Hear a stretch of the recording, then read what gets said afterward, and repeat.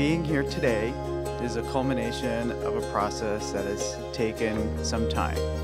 Some would say too much time, but it does take time to live those awkward group hangouts that our friends tried to set up for us, those long evening conversations that left us both covered in mosquito bites, and most importantly, it takes a lot of time to develop an entire language using the word nasty that really the two of us only know. So through those times, we've both shared countless laughs, unique experiences, and personal moments that have led me to fall in love with you and hopefully understand you. You're the most caring person I've ever met. You've got warmth and love to share in spades. You know, you have so much love that even I, who you generously describe me as aloof, have gotten a little bit better at expressing it with my family and friends. You never cease to make us both laugh, whether it's your silliness, your well-timed jokes, and even begrudgingly, your puns. I know the times I've spent with you never fail to make me smile, and I love you all the more for it.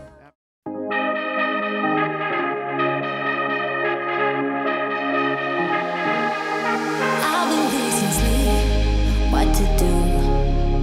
Could somebody come and take me away?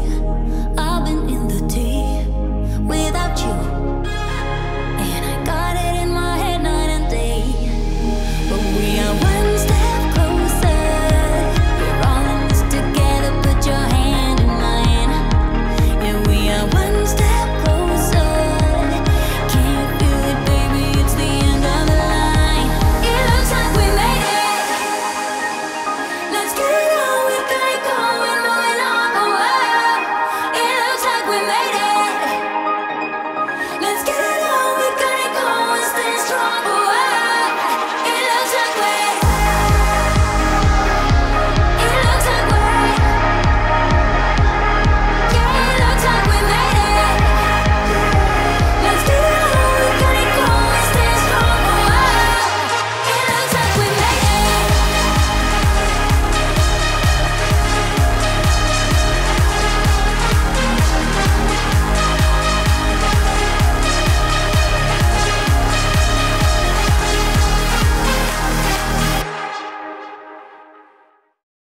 Growing up, my understanding of love was sourced in Bollywood. Shah Rukh Khan taught me that an elaborate setup, musical dance sequence, dramatic challenging obstacle overcome, and a grand gesture was the recipe to the perfect romance. Mine and Vivek's Prem Kahani fits that framework. Thanks to our very own Indian matchmaker friend Nicole, we endured an elaborate setup with, like Vivek mentioned, an awkward Italian dinner, followed by months and months of our mutual friends pushing us together, trying to help us see how much we actually liked each other. Early in our relationship, I also convinced Vivek to participate in our Diwali dance, so there was a dance number. And the process of couples matching into residency was the greatest among all the challenges that tested and demonstrated the resolve of our bond.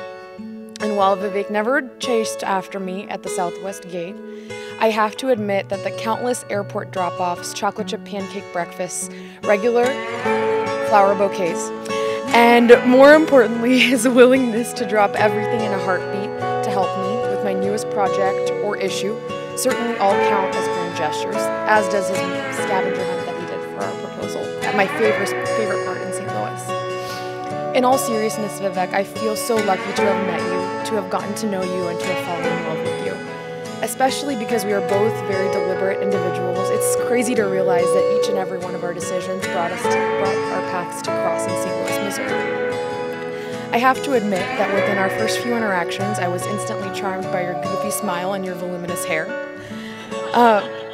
And beyond that, I felt like we just so easily clicked. I could talk to you for hours and hours, sharing my stories, thoughts, and opinions as my authentic self, which you warmly met with your own slightly longer stories, thoughts, and opinions.